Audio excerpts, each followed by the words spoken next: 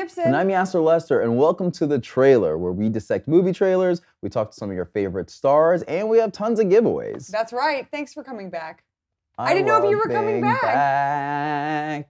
You were on a comedy tour. I was on a comedy tour, just bringing these LOLs, these ha-has, these giggles, these chuckles. Ruffles around the nation. You were doing it all. I was literally rolling on the floor, laughing across the country. It's actually a good thing you were doing that, because The Fault in Our Stars was doing the exact opposite of that. They were just slaying people, like tears down the face. Everyone was ugly crying. Oh, you? Yeah, I was doing the cry where I cry so hard that I create a lot of snot and it goes right into my mouth. And I don't care because I'm just so busy. I'm just like, like it's one of those and it just drips in. That is, I'm actually like getting, like my gag reflex is kicking. kicking it. There was a girl behind me, a 13-year-old girl, and she was crying so loud, and she goes, it's not fair. And I was like, sister, wait, it's gonna keep getting not unfair. High school, wait till you get to high school. It gets way worse. And then it gets better when you're an adult and you can eat ice cream whenever you want. Yeah, or thing I do is I just buy cereal randomly, whatever cereal I want. Because you can. And I just because you're an adult. Yeah.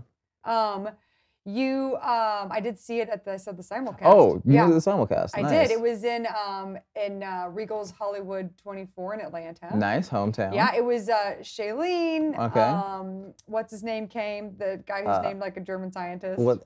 Argus? I never remember his name. Ansel Elgort. Ansel Elgort of the realm of Change your name to Paul Smith. You know what I mean? No. It's too hard. Ansel Elgort? What's up, dude? My name's Ansel Elgort. I'm here for the party. I don't like it. I brought chips, dude. My name's Ansel. Don't like it. A director was there. They were all watching the movie with everyone, and they did a Q&A afterwards that they then beamed up and then sent back down to other Regal cinemas. Tight.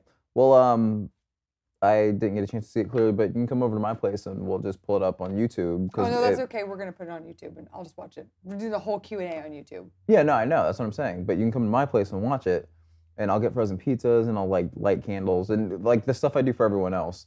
Who's everyone else? You know, just like dates or whatever, like a girl Or... This is how you're dating, huh?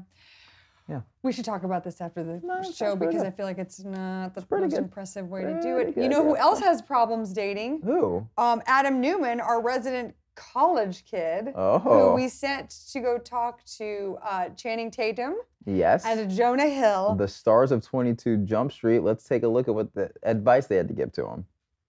Hey guys, I'm Adam Newman. I'm actually a college student myself. I see you're double strapping.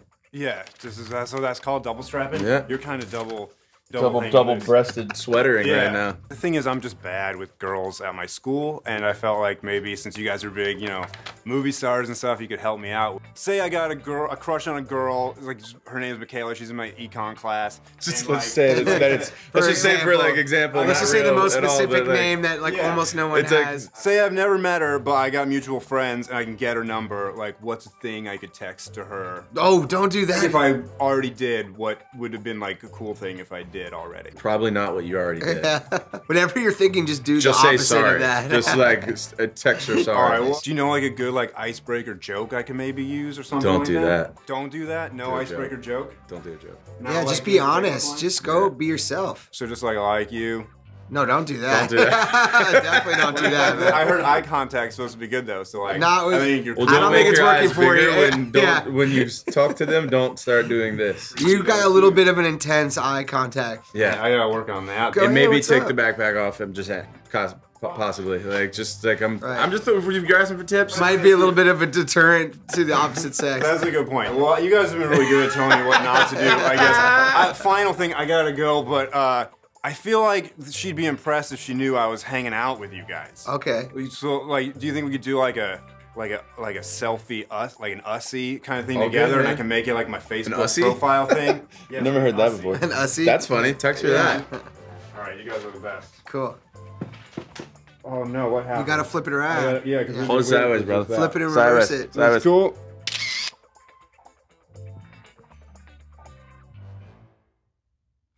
I feel like that's every single group photo. Like the person in the middle is taking the photo. The person on the right's like, I want to do it in landscape. The other person's like, no, let's use the other camera. The front camera's better. Yeah. And like the thing that kind of bothered me about it, I was like, you guys just take the picture. You know, stop monkeying around. Take the picture. You don't know what he just did, but I know what he just did. And I'm going to tell you what he just did. He just segued into our next segment, which is the trailer for Dawn of the Planet of the Apes. Yeah, and the trailer looks amazing. Like, I've watched it like 20 times already. Like, I'm going ape shirt over it. Oh, no, I just can't say get... that. You can't say that. We have to beep it up. If you say... I said ape shirt. Like, I'm literally wearing an ape shirt. That's why. Yeah. You said But you said ape shirt. I did say shirt. What'd you say? Ape. Well, with that being said, why don't we take a look at a clip from the trailer of Dawn of the Planet of the Apes? Please.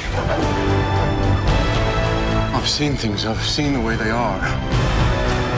They want what we want to survive.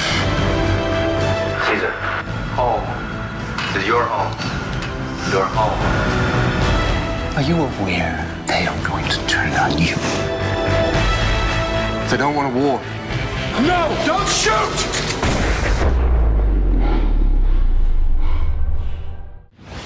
Do you think... First of all, I loved the first one. Yes. This one looks equally as realistic, which I love. Do you think that if an ape saw this movie, they'd be like, no, that's not how we do it? Yeah, they'd be like, okay, number one, we throw turds. I didn't see not one turd throw in this movie. That's very stereotypical to say of them, I think. I'm an animalist? Yeah, that sounds good. I love that they got their hands on some chalk. Oh, it finally. Seems like there's an impending, it's their war paint, you know, they're going to war. And Andy Serkis is in this, and we all know him as the motion capture Marlon Brando, right? Yeah. He's Smeagol in Lord of the Rings. He's in this clearly. He's playing me right now. This is actually a CGI image, and Andy Serkis is in the back right now doing motion capture.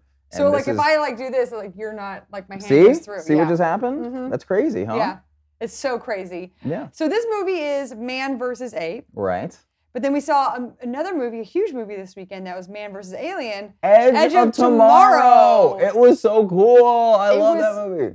So you know me, I have low expectations for everything, so I love it when I'm blown away. Right. Absolutely blown away. Laughed really hard in this movie. Yeah. You don't get that at all from the trailer. Right. And you get some really funny parts, and I didn't have low expectations. I was like, okay, Tom Cruise sci-fi, I'm in. He's going to be running. There's going to be lasers. He's going to be like... There were no lasers. There were lasers. Oh, you're right. There was a laser. Yeah. Okay, sorry. Huh? But it had the formula for everything that I knew I would like. And he's super charming in the movie. He's so charming. They do this thing where he's not likable. Right. Or is he good at fighting or anything at the beginning? And then you get to see him through this whole Groundhog Day situation get better and better and better. Yeah. Emily Blunt is great in it. Yes. I loved seeing her in this role because like a lot of times when I go to see action movies, it's like the woman is usually like kidnapped or she's like kind of she has to be rescued or she's a little bit of a victim.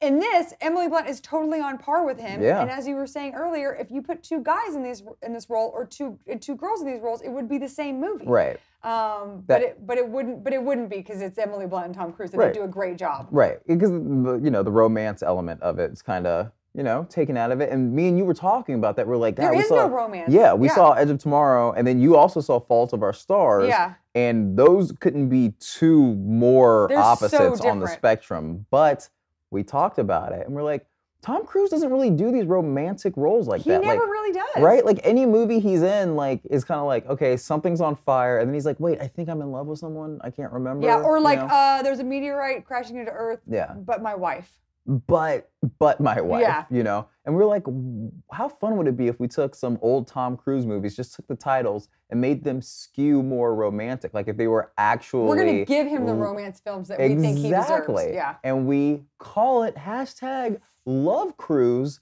but Erin, why wouldn't we just attach a giveaway to it? Like an Edge of Tomorrow prize pack. I think that's a great idea. Yeah, absolutely. And all you guys have to do at home is subscribe to our channel and then hashtag your very own Love Cruise in the comments below. Erin, I would love it if you would give us your love cruises first. Oh, I would love to give you my love cruise first. Wow, that sounded weird. I love that. Okay. I love cruise that. Don't forget to subscribe to the channel and write your own hashtag love cruise. Here we go. Number 1, frisky business. Okay. So it's not as high stakes as risky business. There's dangers taken more out. like, It's more just like flirting and like a more lot like, of touching and kissing and stuff. Yeah. Born on the 14th of February, which is Valentine's Day. Which is, Valentine's Day. The third one is one good man. So instead of a few good men, there's only one good man. And girl, he's yours. And it's Vogue. It's Tom Cruise, yeah. And one good man. Come on, you join it. One good man. What a fine good man. Yeah. Are you taking lessons? I'm taking In Vogue lessons. Well, just From In Vogue, just to sing like In Vogue. The vibrato on that was really good. Thank you. I do a really good Yeah, no, that's pretty solid. Okay. That was my earpiece, if you didn't know what that was. Okay, I thought you were just, you've been getting Ear over infection? a cold. Yeah. So, okay, here are my hashtag love cruises. And again, if you guys want to win, subscribe, hashtag your own in the comments below. Here we go. Number 1, eyes wide shut, heart wide open. Heart wide open. That's so good. Also taking lessons. Well, you're doing that Creed cover band. Yes, we are called Greed. And what we do is we show clips from the film Wall Street, and then I sing Creed songs. It's pretty solid, right? It's like it's a movie. It's like what we do. It's movies. It's music. Second movie title: Jack Reach Around. Now here's okay. You're gonna say this isn't appropriate, but clearly you don't know what a reach around is. I do know what it is. Reach arounds, they can get messy. They can get greasy. What are you doing? Right. So here's what you do with a reach around. We're at the movies, right?